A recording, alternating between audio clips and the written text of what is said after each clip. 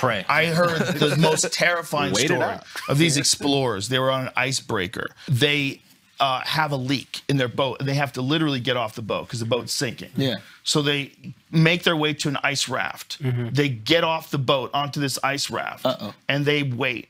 And there's multiple hours before someone can come get them. And they see a polar bear.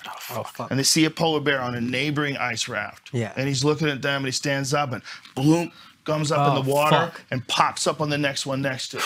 And they're like, oh, man.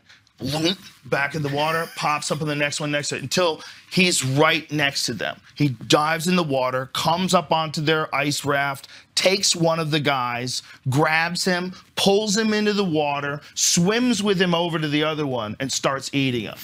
Right in front of those dudes. Holy shit. So they're standing there going, what the fuck?